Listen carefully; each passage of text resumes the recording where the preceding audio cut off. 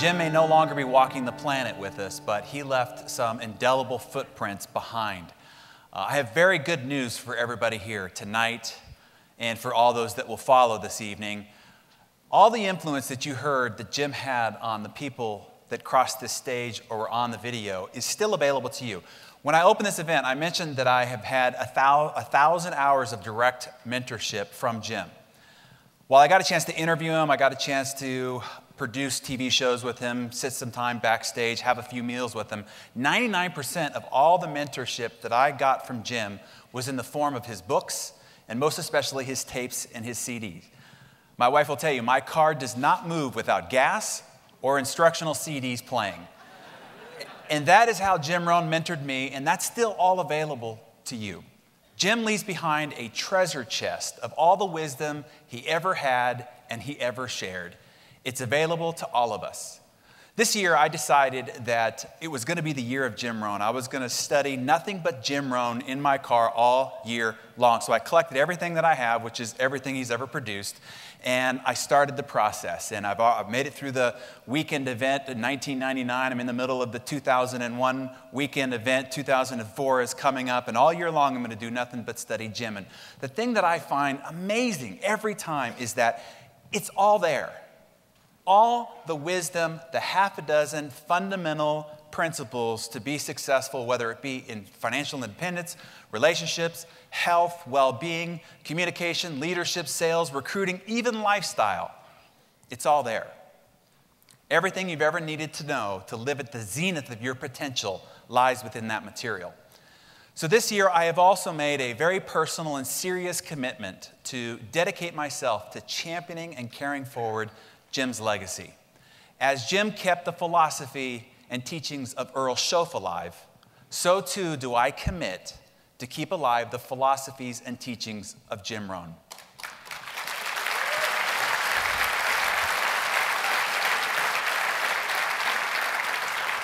So in wrapping up this spectacular evening, what I want to do is pass along a few of Jim Rohn's key insights to take home with you as a gift from Jim.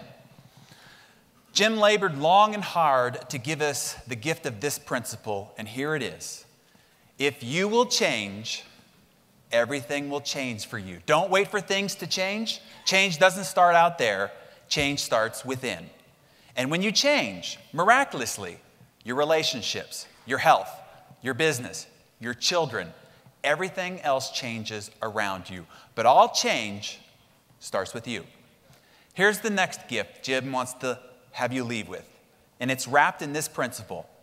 If you want to have more, we all want to have more, right? We want to have more wealth, we want to have more health, we want to have more love, we want to have more contribution. Jim says, you have to become more. See, before Jim, I think we all thought that success was something we pursue, that we chase, that we go after. But Jim corrected us on that. He said, success is not something you pursue. What you pursue eludes you. It's like chasing butterflies. He said, success is something you attract by the person you become. This concept alone changed how I went for everything in life. I now realized it wasn't what I needed to do, it was who I needed to become. And that changed everything. Here's the third gift. Don't wish it were easier. Wish you were better. Don't wish for an easier economy, a different president, or more luck. Just wish you were better. And then go about the business of becoming better. And lastly, Rohn told us, do the easy things. He said, what's needed to be successful is actually very easy. The simple disciplines that you need to succeed in themselves are actually all very easy. What's difficult is divorce, heart attack, bankruptcy, failure, hardship, disappointing your family.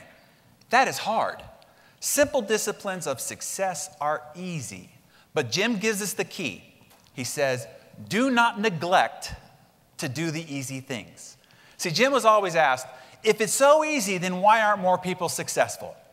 Jim's answer was, what's easy to do is also easy not to do. He asks us, successful people are willing to do what unsuccessful people are not. Be successful, do the easy things. See, these were refreshing words. They were simple, plain, and obvious. What I loved about Jim is that he didn't traffic in the mysterious, the complex, or the unnecessarily grandiose. Just simple, staid truths, real wisdom. And like Rohn said, we all should take a course in Obvious 101 and Obvious 102. This week, I listened to the end of every program Jim Rohn ever produced to try to find out what parting words he'd want to give you. So I'd like to conclude with a few words from Jim. One is this: don't do less than your best. Always do the best you can. Have it be said of you that you did the best you could with what you had, and that you used the full expansion of your mind, your heart, your soul, your touch, and your reach. Don't have your life be acceptable. Have it be memorable. See, society will let you get by with far less, but go for more.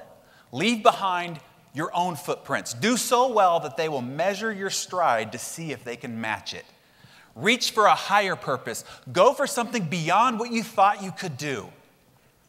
Live with intensity. You might as well turn it up a notch or two after tonight. Why not? Invest more of who you are in all that you do. Be a little stronger. Be a little wiser. Step up your vitality, effort, and contribution. Put everything you've got into everything that you do. Develop even more vigor, more passion, more heart, and more soul. And then he warns us, let others lead small lives, but not you. Let others cry over small hurts, but not you. Let others argue over non-essentials, but not you. He said, deal in things that matter, the larger challenges, the larger opportunities. And then two is this: at the end of your life, have it be said of you, I fought a good fight. I fought for my kids.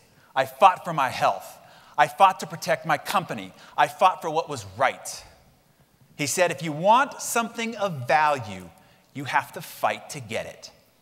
But then he asks, while fighting the good fight, keep the faith. Fight for your dreams, yes.